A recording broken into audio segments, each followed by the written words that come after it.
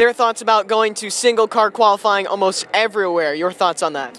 You know, that's what we all grew up doing, and I think historically that worked for 45, 50 years or whatever it was. So I have no problem with it, and I get that the biggest issue you're going to have with this package at the intermediate tracks is the low horsepower, and you're trying to hold it wide open. So I think there's a balance you got to have, because you don't want guys that are going to trim out their cars and spend tons of money to make their cars fast for qualifying. I think that defeats the purpose of what we're trying to do for moving the sport forward. But certainly I feel like if we can incorporate the stories of the smaller teams like ourselves in there and give a chance to shine there and not have the games of the drafting and stuff, I think the pure speed part of it is good to have. Thanks, Matt. All right, thank you.